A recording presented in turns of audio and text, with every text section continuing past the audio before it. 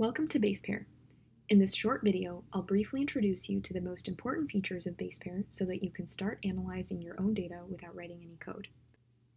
First, let's take a look at the dashboard. When you first sign up, you'll see two projects in your dashboard.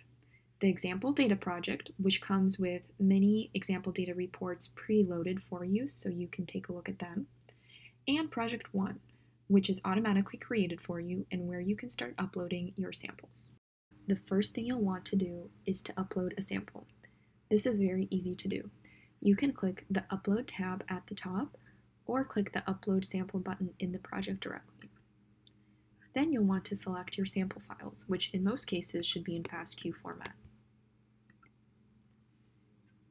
Rename your sample if you'd like, then confirm that your data files have been grouped correctly. Then you'll want to select the metadata for all your samples. In my case, for example, I have a taxi data and mouse genome. Once the metadata looks correct, click Upload Samples. And the speed of the upload will depend on your file sizes as well as your internet connection.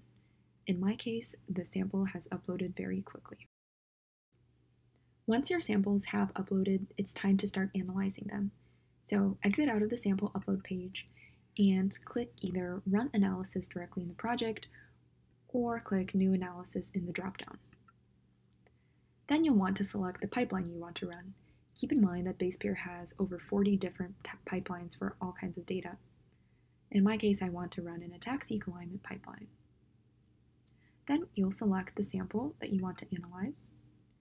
And if you're an advanced user, you can change any default options for your analysis in this tab.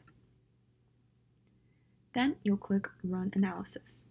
And depending on the complexity of the pipeline and the size of your files, a pipeline can take anywhere from 30 minutes to a few hours to run.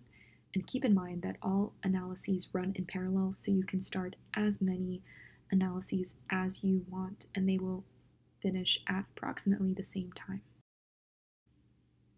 Additionally, if you'd like to see a more detailed overview of the analysis pipelines we have, click the Pipelines tab at the top. Here you'll find pipelines grouped by data type, and you can click on any individual pipeline to see the steps that are involved in the pipeline. And in fact, you can start an analysis directly from here.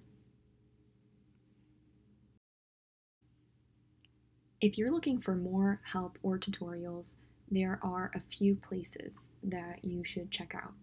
First, we have this help section here. If you click on it, you'll go into the Basepair support, and there are good tutorials here that you can also take a look at.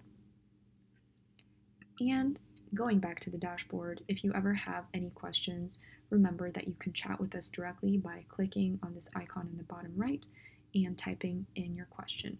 We're always happy to help.